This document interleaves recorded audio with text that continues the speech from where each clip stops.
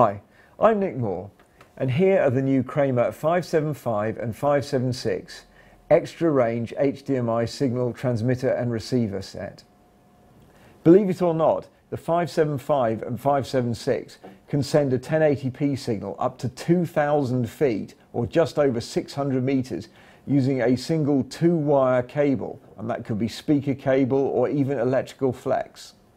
The 575 and 576 also have RJ45 sockets on the back to give you the same range extension capability over Cat cable. If that wasn't enough, the 575 and 576 are also fitted with HD15 connectors, and that allows you to use legacy VGA cable to send an HDMI signal.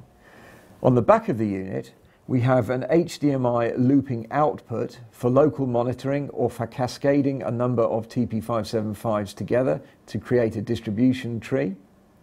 We have the HDMI input, an RJ45 socket for connecting a Cat cable, the HD15 socket for connecting to legacy VGA cable, and a 2-pole socket for connecting to by-wire, 2-wire electrical flex or speaker cable or other 2-wire cable, and the RS232 socket, which allows any RS232 controllable device to be controlled from either end of the transmitter or receiver set.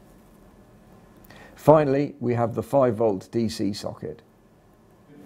On the back of the 576 receiver, we have the RJ45 socket, the HD15 socket, and the 2-pole socket for inputting from the 575, and we have the HDMI output, but in addition we also have de-embedded audio available on an RCA for SPDIF and on a 5-pole terminal block for balanced stereo audio analog.